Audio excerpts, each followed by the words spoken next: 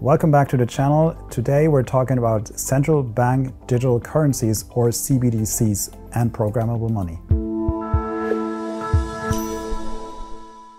In the last episode we talked about a history of money and how money actually came into being and why there is a central bank and what it actually does.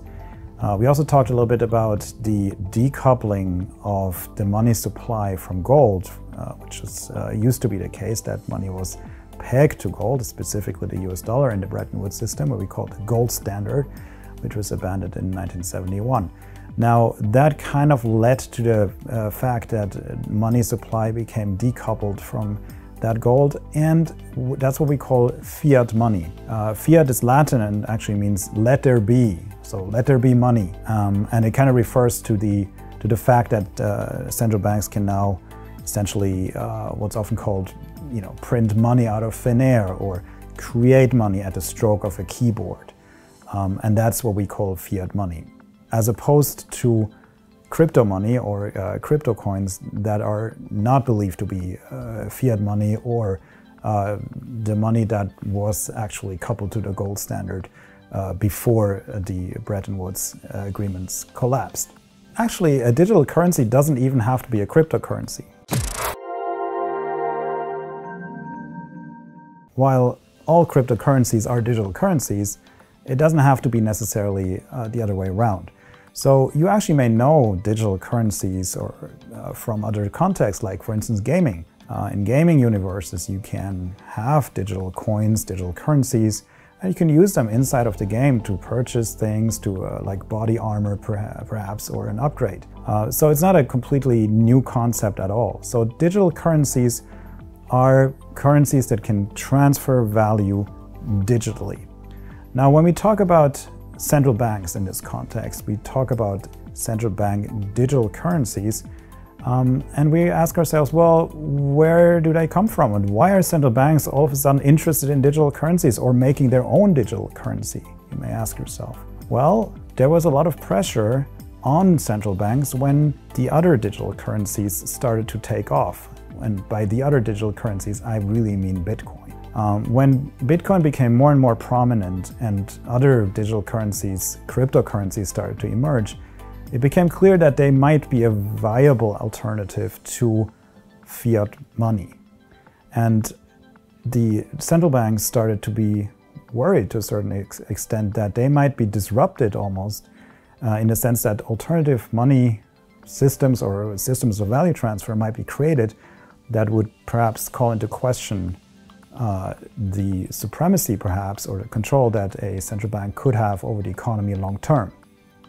Now, that's not the only reason. There are other reasons, of course. There's an emerging token economy, there's an emerging crypto economy, and of course a central bank also needs to be responding to those needs and needs to be able to have a monetary policy that's adapted to this. So there are many good reasons to invest in research on central bank digital currencies, and a lot of central banks did. There's actually a really good map you can have a look at on the Atlantic Council website, which will show, and this will actually give you an idea of where we are with digital currencies, central bank digital currencies worldwide.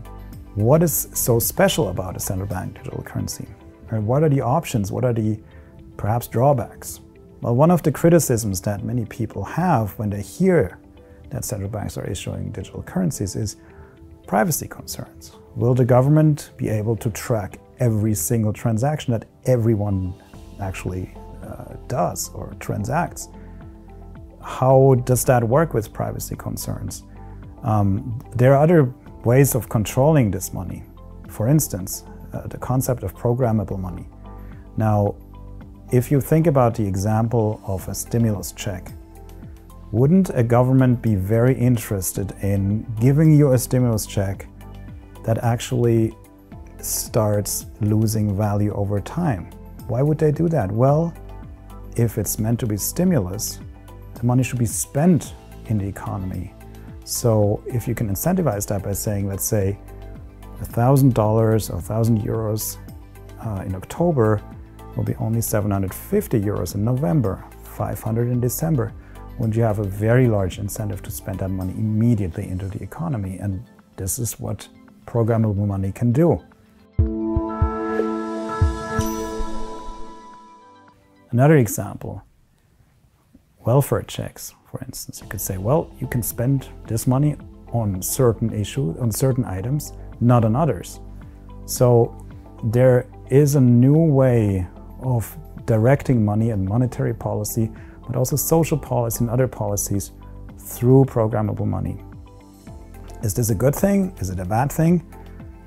That's really the question, and many questions are unanswered at this point, and we are in a stage where central banks are experimenting with this. There are some examples where experiments are already quite far ahead. So in China, for example, there is a digital yuan that's actually being field tested right now. There were wallets given to people that actually contain digital yuan, and they were being spent, and data is collected, and experiments are made, so to speak. We're thinking back to the last episode when we started talking about what are the characteristics of money.